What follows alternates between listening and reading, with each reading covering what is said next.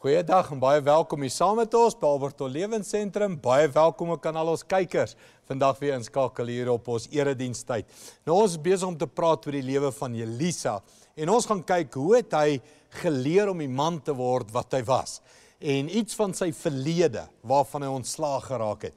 Voordat ons daarna kyk, kom ons staan op en kom ons sing saam.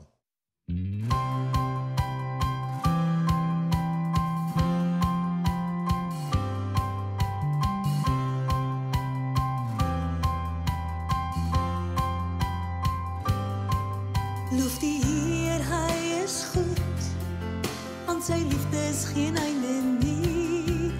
Loof die Heer wat groot wonders doen, want sy liefde is geen einde nie.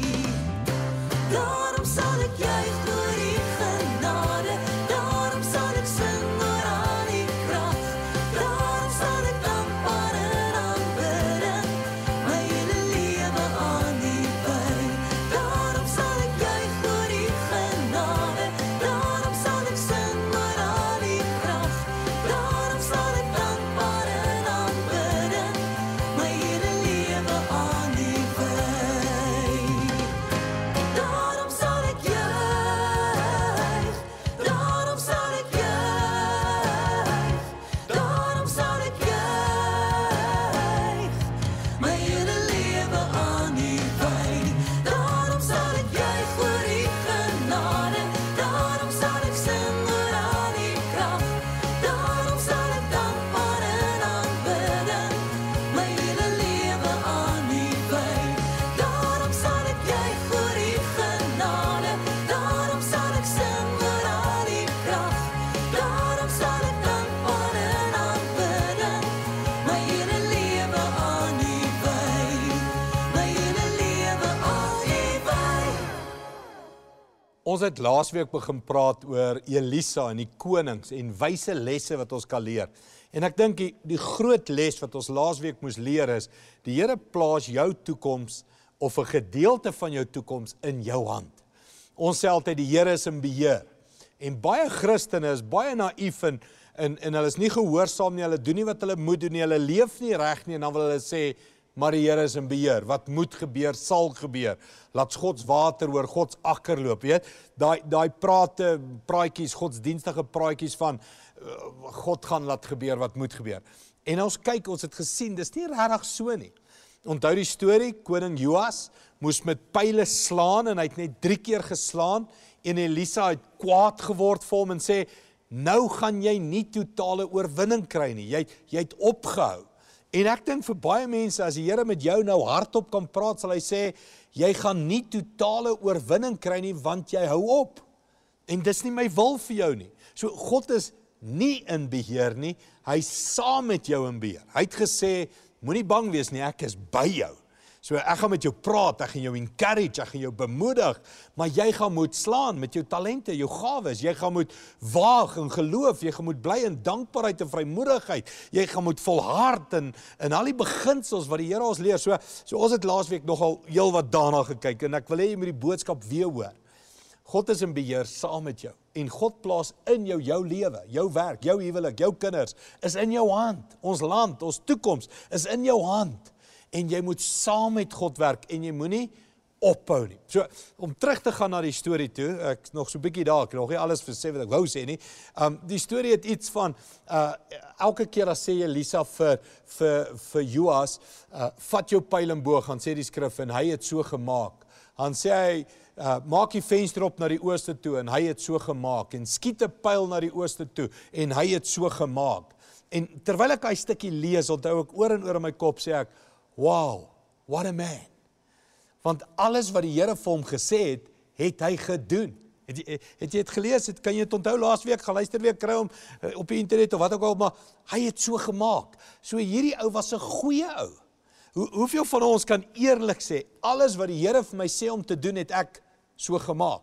Here het sê, gaan kerk toe, en ek het so gemaak. Here het sê, betaal jou 10de, en ek het so gemaak. En die Here sê, vergewe jou vyand, en ek het so gemaak. En die Here het gesê, raak betrokke in 'n klein groep, en ek het so gemaak. Die Here het sê, lees jou Bybel, en ek het so gemaak. Ek weet nie van jou nie, maar ek kan dit nie altyd sê nie. Daar's elke nou dan iets wat die Here vir my sê, en dan is ek so half starrig. Ek is so, Ja, is moeilik, ek is my eie kop, ek is eie wys, ek maak droog. So Joas was 'n goeie ou, né? En dan sê hy, slaan met die pyle, en hy het so gemaak, hy het geslaan, maar hier is die ding, hy het opgehou. En ons sien hoe belangrik is dit, ek en jy moet nie ophou nie. En dan, die Bybel sê, en Elisa het kwaad geword. Nou, ek's mal oor Elisa, oor daai woordjies, maar ek kan ook nogal kwaad word. En as jy my vra, waaroor word ek kwaad? Ek word kwaad as ek ophou, en as my gemeente ophou, en as lidmate ophou, en as die land ophou, om die regte goed te doen. Ek word kwaad vir myself, as ek weet wat die antwoord is, en ek hou op. Ek word kwaad vir gemeentelede wat ophou kerk toe kom, as hy op die brink is van 'n wonderwerk. Ek word kwaad as mense ophou doen wat reg is. Nou, Elisa het kwaad geword, en ek het myself die vraag afgevra, hoekom word Elisa so kwaad? Ek bedoel, wat was sy lewenslesse, dat hy so kwaad word? Daar moet iets wees van, Joas, ek het jou mos geleer, man. Jy was die koning, en ek was jou profeet, en ons het saam 'n pad gestap, en jy het my voorbeeld gesien, en jy het my lewe geken, so jy weet, ek is nie die tipe ou wat ophou nie. Ek is nie die tipe ou wat net stop nie, ek hou aan slaan, so hoekom hou jy opslaan? So ek het gaan soek in Elisa se geskiedenis. Waar kom hy aan hierdie gesindheid van, jy moet nie ophou nie, en jy moet jou attitude regkry, en jy moet doen wat jy moet doen, en dit klaar doen. So ek het net gaan soek. Nou, toe begin ek lees, die dag toe Elia vir Elisa roep, om die opvolger profeet te word. Nou, vinnig weer 'n stukkie geskiedenis. Elia was die profeet van Israel, hy het die Baal profete verslaan, hy het so Deprou geslaan, hy het gevlug in die woestyn in. Die Here het vir hom gesê, ek het klaar die volgende koning gekies, ek het klaar die volgende profeet gekies, en jy kan vir Elisa gaan roep, hy gaan jou opvolg, en hy gaan die volgende profeet word. So 'n stukkie geskiedenis. En dan kom Elia by Elisa, en hy kom roep hom. Kom ek gaan lees vir jou. 1 Konings 19 vers 19. Hy sê, Elia het van daar af vertrek en Elisa, seun van Safat, teëgekom, waar hy besig was om met 12 spanne van 2 osse elk 'n landery om te ploeg. Hy was besig om met die 12de span te ploeg. Elia het na hom toe geloop en sy mantel oor sy skouers gegooi. Elisa het die osse net daar laat staan en agter Elia aangehardloop. Hy sê vir hom, laat ek tog net my pa en ma groet, dan sal ek saam met u gaan. Elia antwoord hom, gaan maar, ek staan nie in jou pad nie. Elisa het toe teruggegaan en 2 osse geslag. Hy het die jukke opgekap vir brandhout en die vleis gebraai. Hy het die vleis gegee aan die wat saam met hom geploeg het en hulle het geëet. Daarna het hy saam met Elia gegaan en sy volgeling geword. Nou jy sê vir my, wat lees jy in die storie? Kom ek vertel hom vir jou 'n bietjie, kom ons kleer hom 'n bietjie in, kom ons gee hom 'n bietjie spice. Elia is 'n wildvreemde ou, maar Elisa het 9 uit die 10 keer geweet hy is die profeet. Want almal in Israel het geweet hy is die profeet. So Elia kom by Elisa vreemde ou. Wat's Elisa? Hy's 'n boer. Die Here hou van boere, duidelik. Alright, soos hy van vissermanne hou, die disippels. Maar die Here hou van mense wat werk. Hy het nie by Elisa gekom, wat onder in die koelteboom lê en op sy pa se geld leef en wag tot hy 'n geleentheid kry nie. Wat het hy gedoen? Hy het by 'n werker uitgekom. Hy is 'n baie belangrike punt, mense. Ek ken heeltemal te veel Christene wat sit en niks doen nie en wag tot die Here hulle stuur. Want hulle sê die Here het my nog nie gestuur nie. Staan op en begin werk. Die Here stuur mense wat werk. Petrus was besig om vis te vang. En so kan ek vir jou aanhou. Hy roep mense wat werk. Gideon was in die parskyp besig om druiwe te pers. En so hy roep mense wat werk. En Elisa was besig om te werk. Hy was 'n boer. En hy kom by hom en hy gooi sy mantel oor hom. Nou 'n mantel oor te gooi is iets van, ek roep jou om my volgeling te word. Kom volg my. So hy roep hom en hy sê, word 'n profeet. En Elisa sê woorde wat my dadelik laat skrik het toe ek dit lees. Hy sê, kan ek net my paal gaan groet? Nou, as jy teruggaan, Nuwe Testament, roep Jesus 'n volgeling. En dan sê die volgeling, Jesus, ek wil jou volg, ek wil net my ouers gaan groet. Dan sê Jesus vir hom, nee, as jy my volg, moet jy nie weer terugkyk, jy moet nie jou hand aan die ploeg slaan, en terugdraai, en terugkyk nie, as jy my wil volg, moet jy my volg. So toe Elisa sê, ek wil net my paal gaan groet.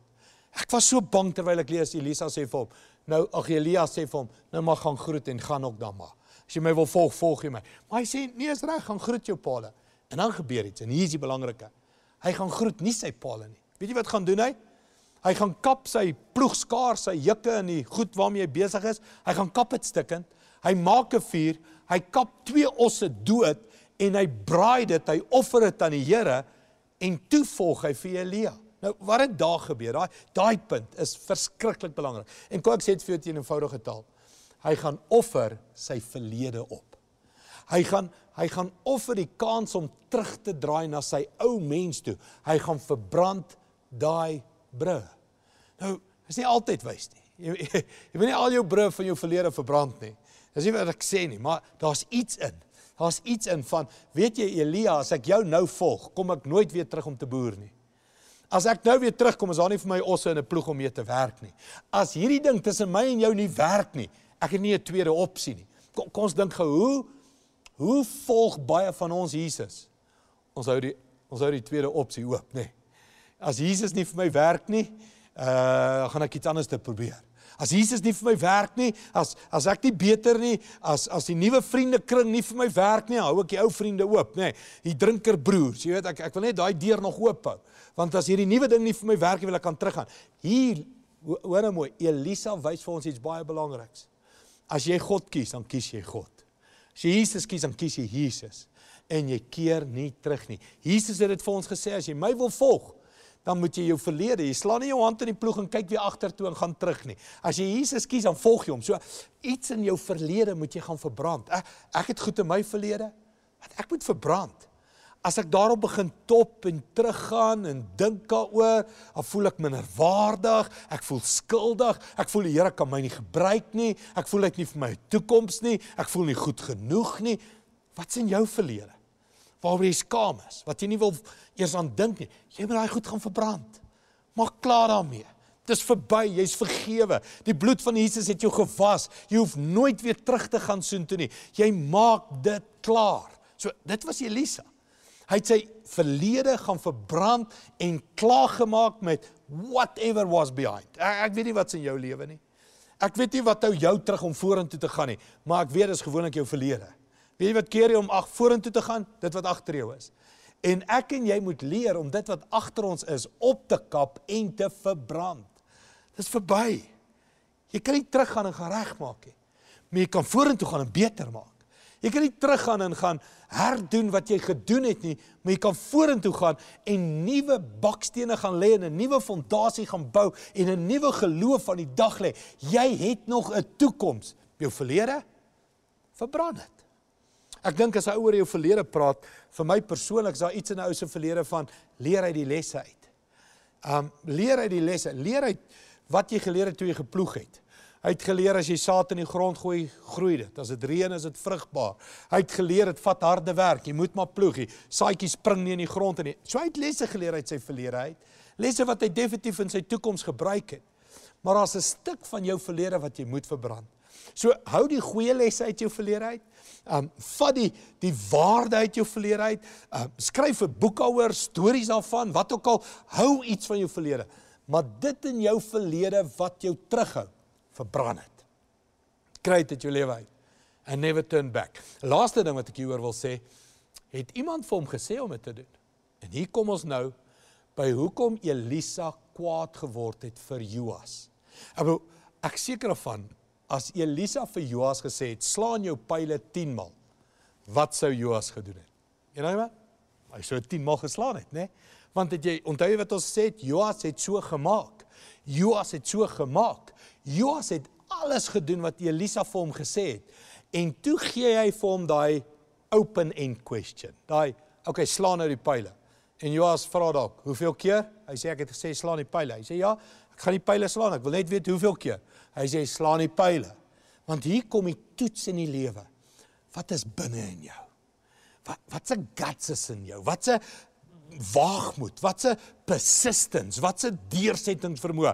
Wat se lewenslesse is binne in jou wat jy geleer het sonder 'n opdrag? Die Here hoef nie vir jou te sê volhard nie, ek en jy weet ons moet volhard. Die Here hoef nie vir my en jou te sê wees lief nie, ons weet die gebod is ons moet lief hê. Kom aan, daar's goed wat ek en jy weet. Mense sê, ek sal begin 10de gee as die Here sê ek moet 10de gee. Hy het dit al lank al gegee. Al lank al gesê, saai.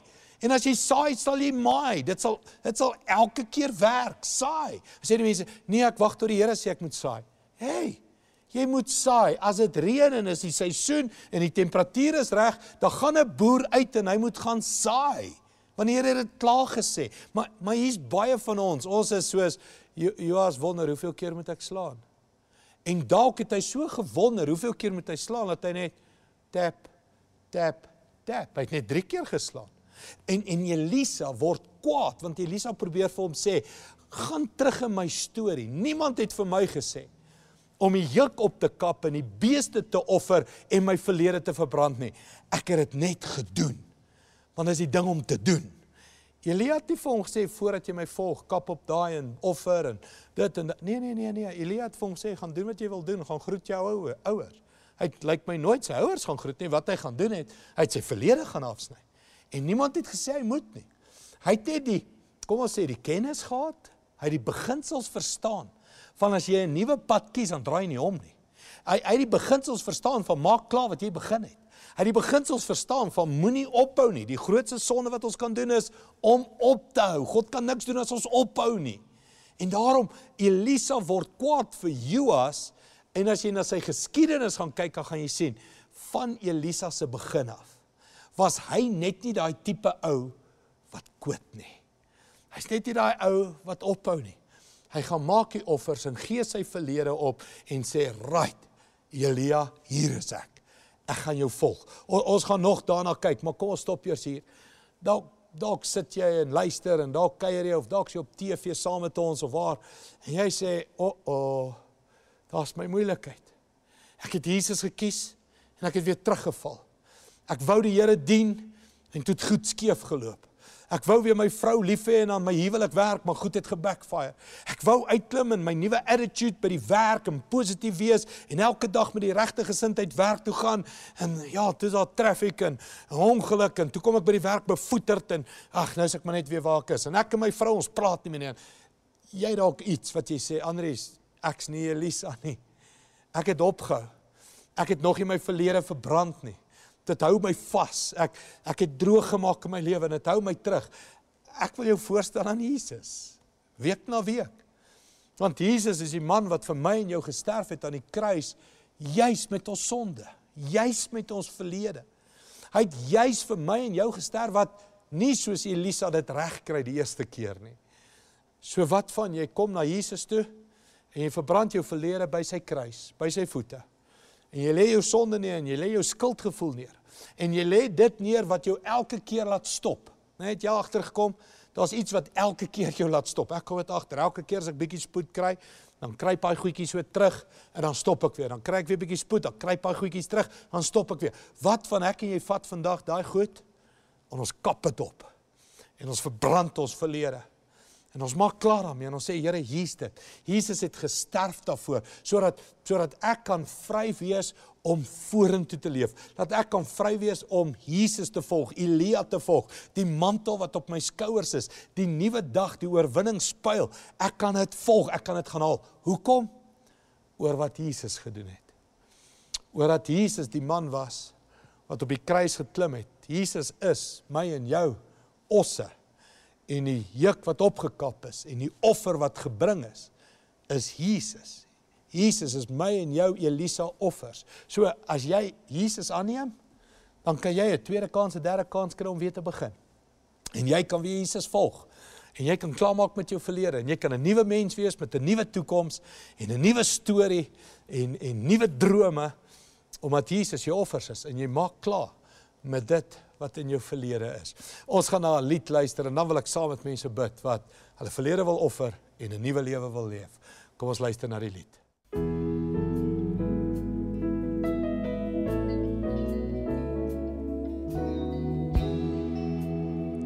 As ek dan stil word en mooi dink oor my lewe, oor die kruis en die bloed wat daar moes vloei, wat teen moes sterf, so moes ly, dat almal nou kan vry wees.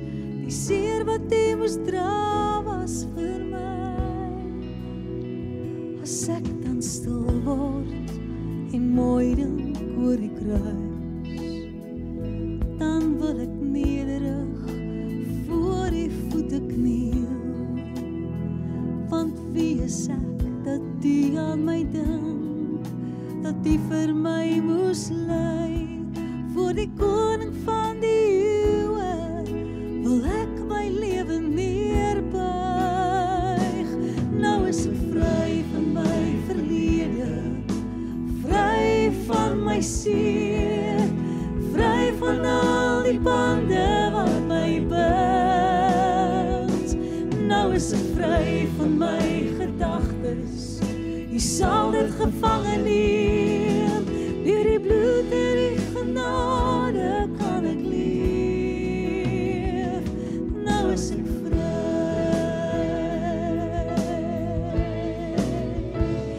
en nou is ek vry van my verlede, vry van my seer, vry van al die bande wat my bind.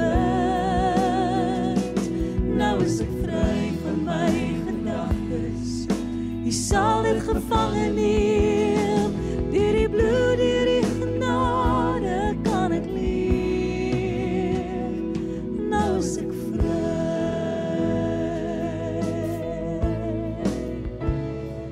nou is ek vry. Ek wil saam met mense bid wat nou hulle verlede wil offer en Jesus niet volg, van vooraf volg. Kom ons bid saam. Hemelse Vader, dankie vir hierdie storie van Elisa, wat sy verlede opkap en opoffer. En dis ons Jesus offer. Jesus het vir my verlede gesterf, vir my foute, vir my sonde, vir dit wat my terughou. En ons bring dit nou, ons gee dit nou vir Jesus. Dankie dat U ons nuut maak. Dankie vir die pyl van oorwinning. Dankie vir die nuwe lewe wat U ons gee. In Jesus naam, amen.